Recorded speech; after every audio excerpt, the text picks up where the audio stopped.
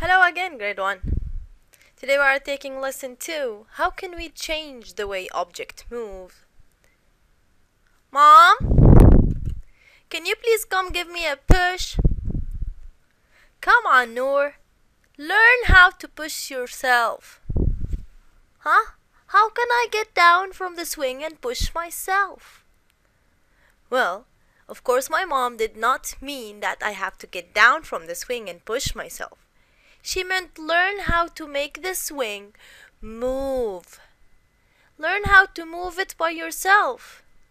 Moving an object needs force. If you want to move an object or make an object move, you need force. Force is the ability of making an object move or stop moving. Force. This is our first vocab for today. How can we change the way objects move? How is pushing a swing like pulling a wagon? Pushing a swing or pulling a wagon are the same because both of them are forces. Forces means we can move an object or stop an object from moving. Forces. So the first vocab of today is force. The second vocab of today and the third vocab of today are two kinds of forces. The first one is push. The second one is pull. This girl is pushing a basketball towards the basket. She needs force to move the ball towards the basket. Push. This is the first kind of force. Push. And push means to move the object away from you. Push it away. Push means to move the object away from you. When you are playing this game, what kind of force are you using? Excellent! You remember we played this one in the sport day. Pull. You are pulling the rope. Pull moves the object closer to you. Pull is another kind of force. Now here, the boy is pulling the wagon. The girl is pushing the wagon. I need you to draw two pictures. Draw yourself pushing something and draw yourself pulling something. Okay? Here I draw for you a boy who's pushing a box, and here two men who are pulling the rope in full force. What makes the wagon move? The girl gives it a push, and the push moves the object away from you. The boy gives the wagon a pull. A pull moves the object closer to you. Pushes and pulls are forces.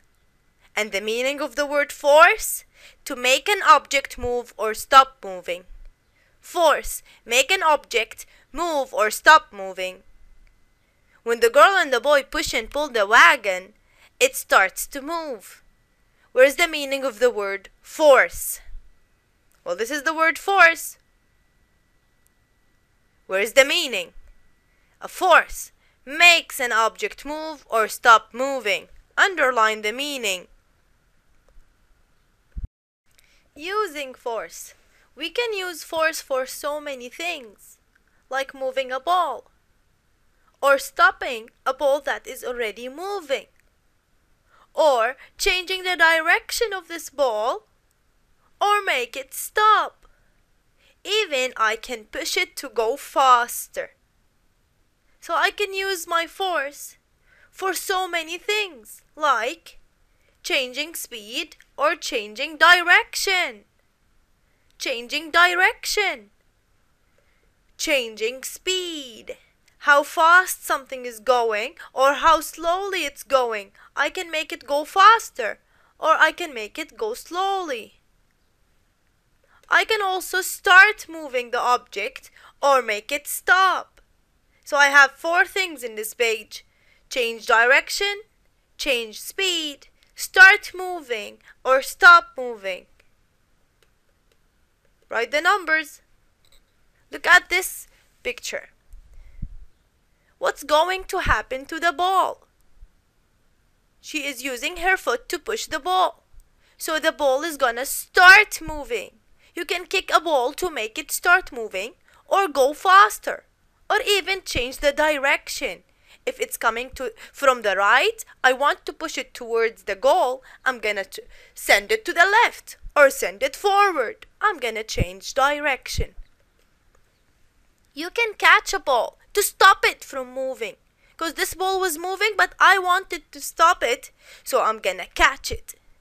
Stop. I'm gonna use force to stop the object from moving. Describe how the motion of the car changes. So here we have a story. Two rabbits are pushing their children down the hill.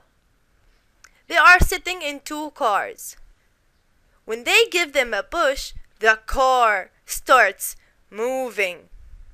In number 2, now they are going down the hill, the car is gonna start moving faster. So the car moves faster. In number 3, they reach down the hill, so the car is gonna stop at the end.